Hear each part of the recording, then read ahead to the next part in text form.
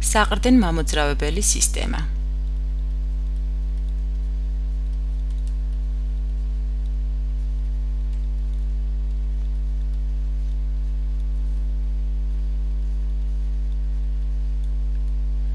ადამიანის ჩონჩხი სხვადასხვა ფორმისა და ზომის 200-ზე მეტი ძვლითაა წარმოდგენილი. იგი შედგება თავის, ტანის და კიდურებისაგან.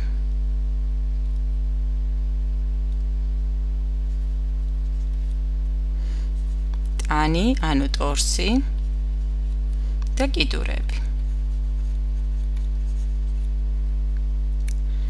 ძირითად ჩონჩხს მიეკუთვნება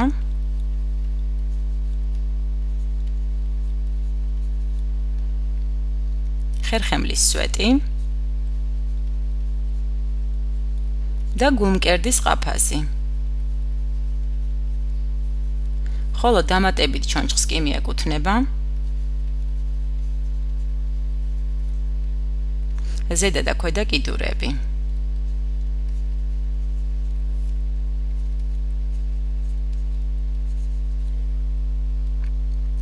თავის ჩონჩხი ქალა შედგება ტვინისა და სახის ნაწილებისაგან. ტვინის ქალა ერთმანეთთან მჭიდროდ და უძრავად შეერთებული ძვლებისაგან შედგება.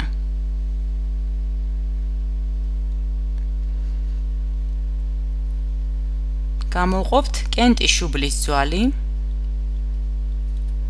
კენტი კეფის ძვალი,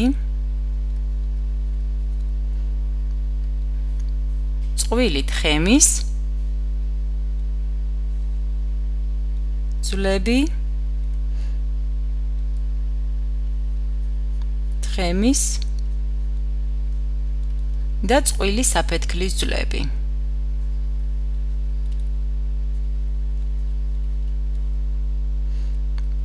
სახის ქალა 15 ძვალს შეიცავს. ქვედაყბის ძვალი ერთადერთი მოძრავი ძვალია.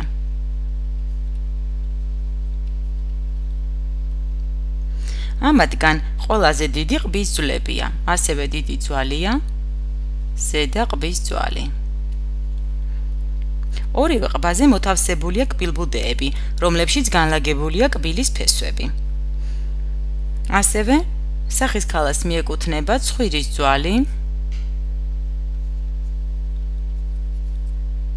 ყვრიმალის ძვლები,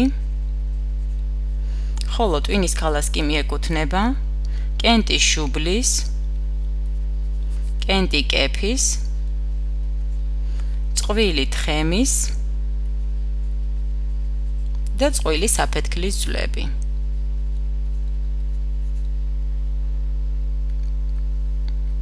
განვიხილოთ ტანის ჩონჩხი. ხერხემალი შედგება 33-34 მალისაგან. მოკლე ძვლის მალისგან. ყოველ მალას აქვს სხეული და მორჩი. მალები ერთმანეთზეა დალაგებული, მათ შორის მოთავსებულია მკვრივი ხრტილოვანი ქსოვილის ფენები, რაც ხერხემლის მოქნილობას განაპირობებს. ხერხემლის შიგნით არხში მოთავსებულია ზურგის ტვინი. ადამიანის ხერხემალში განასხვავებენ კისრის, გულმკერდის,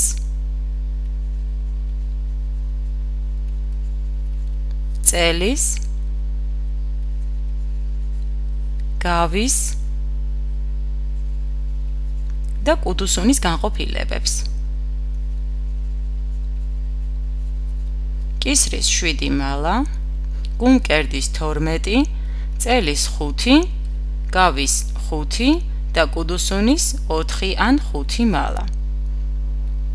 გავა და კუდუსუნი ცალკე ძვლებისაგან შედგებიან მხოლოდ ბავშვობასა და ყრმობის ხანაში.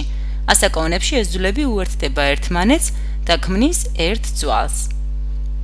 გულმკერდი 12 წყვილი ნეკნისა და მკერდის ძვლისაგან შედგება. ნეკნები და მკერდის ძვალი.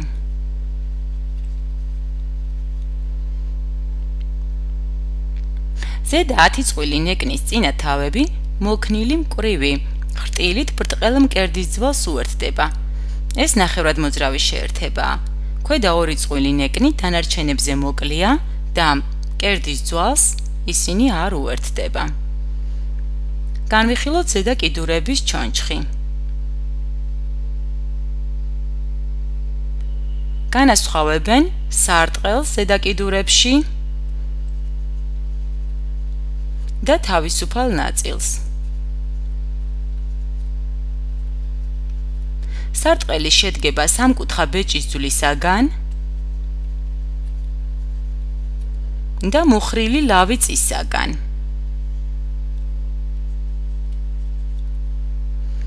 სარტყელს უერთდება ჩონჩხის თავისუფალი ნაწილი. თავისუფალ ნაწილში წარმოდგენილი გვაქვს მხრის ძვალი, მხარი, წინა მხარი და მტევანი. წინა მხარი შედგება ორი ძვლისაგან. სხივის და იდაყვის ძვლები. სხივის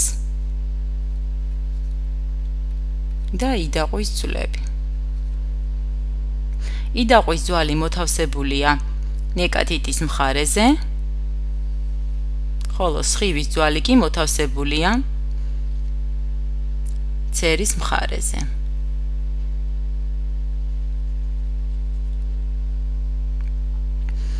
მტევანი შედგება ორმწკრივად დალაგებული მაჯის ძვლებისაგან.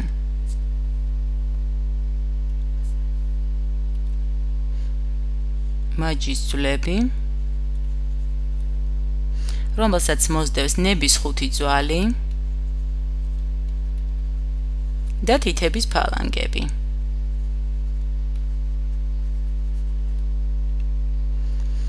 ქვედა კიდურების ჩონჩხი შედგება ასევე სარტყელისაგან, სარტყელი და თავისუფალი ნაწილისაგან.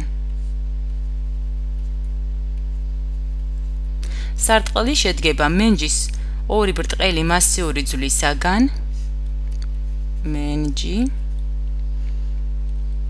მენჯის ორი ბრტყელი ძვალი უკანა მხრიდან მჭიდროდ არის შეზრდილი გავასთან,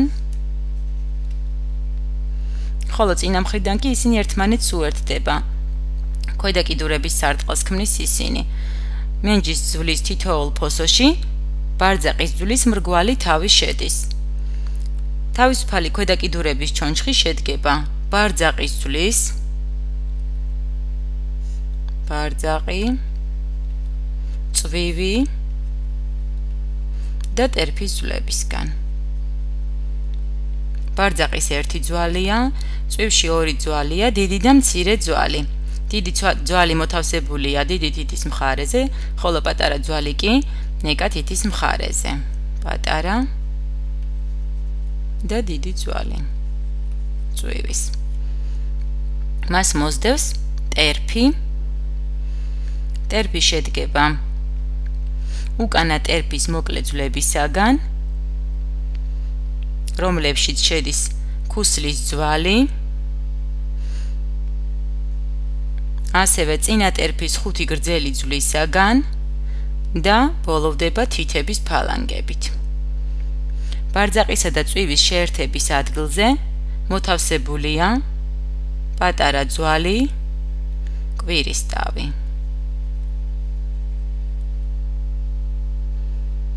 როგორც ხედავთ, ზედა და ქვედა კიდურების აგებულება ერთმანეთის მსგავსია. გამოარჩევენ სარტყელს და თავისუფალ ნაწილს. როგორც ზედა კიდურებში, ისე ქვედა კიდურებში. ზედა კიდურის სარტყელს მიეკუთვნებოდა ბეჭის და ლავიწის ძვლები, ხოლო ქვედა კიდურების სარტყელს კი წყვილი მენჯი შეზრდილი გავასთან. ხოლო თავისუფალ ნაწილს ზედა კიდურში წარმოადგენდა ხრის ერთი ძვალი, ქვედა კიდურში წარმოადგენდა ბარძაყის ერთი ძვალი. შემდეგ ხარს მოსდევდა წინა მხარი, რომელიც შედგებოდა ორი ძვალისაგან იდაყვის და სხივისგან. ქვედა კიდურში გქონდა წვივის ძვალი, რომელიც ასევე ორი ძვლისაგან, წვივის დიდი და მცირე ძვლისაგან შედგებოდა. და ბოლოვდებოდა ზედა კიდური მტევნით, ხოლო ქვედა კიდური ტერფით.